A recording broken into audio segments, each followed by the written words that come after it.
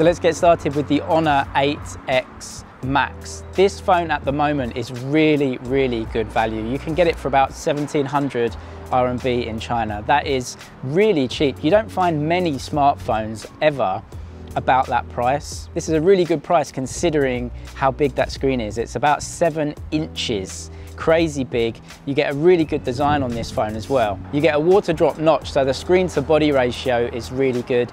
The bottom bezel is not even big considering the phone is absolutely huge. It's a really big phone, but it doesn't feel huge when you hold it, and it certainly doesn't feel like a budget phone, even though this thing is in budget pricing. It's about 1700 RMB. But when you hold the phone, it doesn't feel like a budget phone. It feels good, it feels solid.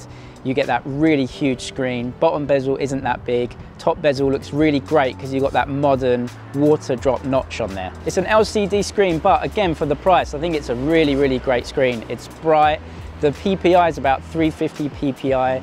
Not as much as the more expensive phones we're going to look at in a second. But overall, I really like the screen, and it is absolutely huge. It's got one of the biggest screens of the bunch that I'm about to review. So that's a really great option. You get a Snapdragon 636 in there. It's a decent performer. It's not going to be the fastest chip, but when I was playing with it, going through things, everything was absolutely fine and really snappy going through screens. You can put a 256GB SD card in there, which is a great option with these big phones. If you're having a big phone, you probably want to use it for watching movies or for doing work, so the option to add more storage on there is always great. Comes with 4 or 6GB of RAM, which to be honest is plenty, especially with this processor. On the back there you get a 16 megapixel camera. They give you a depth sensor as well, which is 2 megapixels. Now the camera is decent, to be honest, but I'm not the biggest fan of Honor's AI camera because every time it takes a photo, it automatically sharpens and smooths and makes your face look completely unreal. That's just my personal opinion. A lot of people like it. A lot of people want their face to be smoothed out and brightened up. But I personally like more real-to-life images. But on this one, it has a massive battery as well. This is a 5000 milliamp hour battery, which is pretty much one of the biggest batteries you'll see in any smartphone. A downside is that it uses micro USB as the charging port. It may be a big deal for you if you have loads of USB-C dongles already. Micro USB is certainly dying out, so this is going to be one of the last sort of phones with micro USB. Having said that, all in all, you get loads of hardware for a really great price. 1700 RMB, huge screen, huge battery, headphone jack, a good camera with loads of modes. So all in all, it's a really great phone. Okay, let's move on to number 3 on the list. And number 3, I'm going to choose the Galaxy Note 9. Now we all know Samsung Galaxy is one of the best big phones out there, although the Note 9 isn't exactly very big anymore. The screen comes in at 6.4 inches, which isn't a really big screen anymore. There's lots of phones like this now,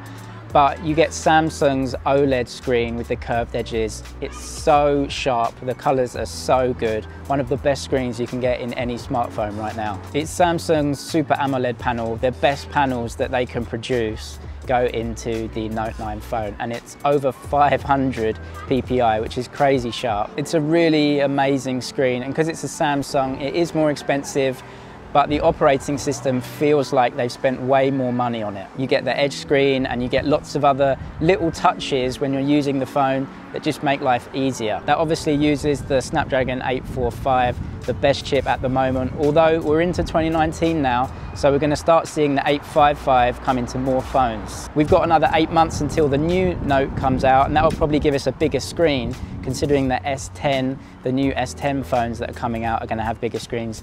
The Note has to come out with a bigger screen because 6.4 inches isn't that big anymore. Because of those curved screens, this phone does not feel like a big phone at all. It feels really compact. Now, you still get the bezels at the top and the bottom. A lot of phones are going with the teardrop notch. The bottom bezel's really small. On this one, it's symmetrical at least. The top and the bottom bezels are there. I don't think there are going to be many phones in 2019 keeping the top and bottom bezels. Certainly the new Galaxy S10 phones, and I assume this year's Note series will have the whole punch. But looking at the specs of this phone, this is absolutely incredible. It's one of the best big phones you can get right now. You can put an SD card in there to give you loads of extra storage. The cameras are just awesome. I test out a lot of phones, and whenever you go and look at a Samsung, you can just tell the cameras are just a lot higher quality than a lot of other phones. Colors are reproduced really, really well. The colors are just so rich. Samsung phones always turn up the contrast a little bit. I quite like it. You get really contrasty, rich colors. The dynamic range on Samsung phones is always so good as well. The difference between the highlights and the shadows in an image. Everything seems to be exposed really well. You get optical image stabilization on both of those back cameras. That's super important if you want to take lots of video and in low light you want to take photos. Honestly, the Note 9 has some of the best cameras in any smartphone. You also, because of that Snapdragon 845, get really, really quick slow-mo as well. You can do 960 frames a second at 720p. It's a little bit crazy. I prefer maybe 120 frames a second at 1080p. I think that gives you better looking video, but it's there if you need it. Something that none of the other phones here have is 2K recording on that front camera. All of the other phones have 1080p, which most people think is probably about enough for a front camera. But Samsung go one step further and give you 2K on that front camera. You have a headphone jack in there, it's USB-C, you get NFC, and you get the pen. Not all of these have a pen, and you can obviously, in this one, in the Note series, put the pen inside the phone when you're not using it. Considering the Note 9, I think, isn't really a big phone anymore. It feels actually about the right size. You actually get the pen in there, which is really useful if you want to take notes, if you want to draw, if you want to actually write out words, and then Samsung then puts that into typed text for you. When you're choosing a phone like this, things like that make life easier and give you way more options is definitely a plus. I really, really like this phone. It feels compact. It feels put together really, really well. It feels super premium. It's just an amazing phone that I really like. But let's move on to number 2, which I guess isn't better than the Note 9. It's probably about the same, depending on what you want, but it's the iPhone XS Max. I wouldn't say this is better than the Note 9. Depending on what you want, it might be. If you're an iPhone user, I definitely recommend the XS Max over the XS. It's got a 6.5-inch screen, which is massive for an iPhone. You know it's an iPhone, it's going to be great. The cameras are absolutely awesome, and when it's in the hand, it feels amazing. The problem that I had with the iPhone 8 Plus was just how big it was. It was an absolutely huge phone that had massive top and bottom bezels, but the iPhone XS Max gets rid of all of that. It doesn't feel like a huge phone. It's definitely a big phone, but it doesn't feel huge because there's basically no bezels at all. You know the cameras are awesome. They've got in-body image stabilization. It's an iPhone, you know all about it. It's going to have great battery life because you've actually got a big battery in this. One of the best battery life iPhones ever. It comes with all the good points and bad points of iOS. It doesn't have a headphone jack, which may or may not be a big issue for you. If you are part of the Apple ecosystem, if you like iPhones, this is definitely the best iPhone for years. It is an amazing phone with a huge, huge screen.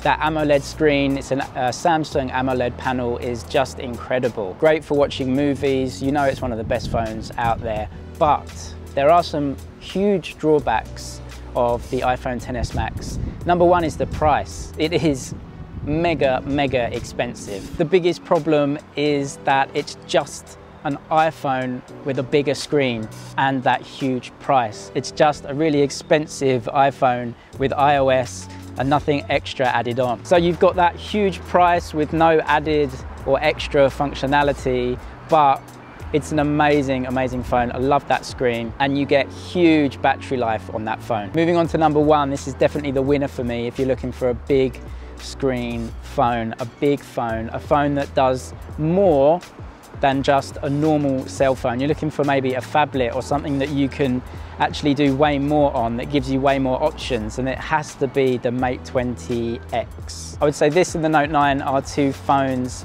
that give you more options than just a regular cell phone.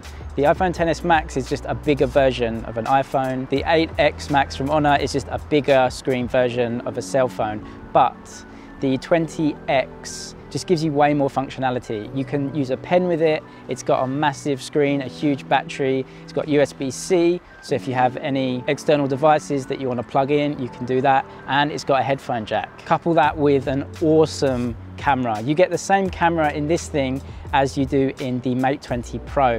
It is, in my opinion, one of the best cameras out there. I love using this camera. You can see it has autofocus points. When you focus on something using the camera, you want to take a photo, it actually has autofocus points on the screen that you can see, so you know where it's focusing. It's a really, really great touch, something you don't even get on the iPhone. That triple camera on the back is just awesome. Wide angle, I love wide angle cameras. That does really, really well. You get a telephoto there with 5 times optical zoom. That's incredible. That is also better than the Note 9 and it's better than the iPhone. The screen is absolutely massive, 7.2 inches, but because of the screen to body ratio, it's definitely a huge phone. It's absolutely huge. It's bigger than the Note 9, it's bigger than the XS Max from Apple. It doesn't feel massive because the screen to body ratio is so good. You get the water drop notch at the top. The bottom bezel is also really small. It's definitely a phablet. I reckon it just goes past big phone territory. The XS Max, the Note 9, I think nowadays you would call them probably the top of big phones, but the Mate 20X I think enters phablet territory. It's just that big. But a few years ago, if you wanted a screen that big, the device itself would have been just gigantic. But now you could make the decision just to buy that as a phone and carry it around in your pocket. The pen is a really great touch. It's awesome to have that. It just gives extra functionality if you want to turn it around and actually use it to write things. The screen is big enough that you can just not even have a TV, stick all of your movies on there and just use that, watching that at night. You can get it with 6 or 8 gigabytes of RAM, and it uses the 980 Kirin processor, which is the best processor Huawei do at the moment. This thing's got pretty much everything that you would want in a phone, this thing has. And it's got an absolutely massive screen on top. The colors are really great. It's a really good LCD panel, I must admit, from Huawei. It's a really great phone and it just gives you way more functionality than you get with a big screen smartphone. Huawei also say it has a vapor chamber that funnels heat away from the processor to keep it cool, which is gonna be a good thing if you're gaming. Obviously, you've got the Kirin 980 there, but if it's powering a device with such a big screen, if you're playing games on there, it's probably gonna get really hot. So it's good that Huawei did that to try and keep the processor cool when you're doing stuff like gaming. It's a really great phone, definitely the winner for me, definitely the winner of the big smartphone category. So that's it, that's 4 really great smartphones, I think, that are big phones. The 8X Max from Honor is incredible value considering that huge screen, but definitely the winner for me is the Mate 20X. You just get so much functionality in that phone. Pretty much anything you could ask for right now in a smartphone, that thing has it.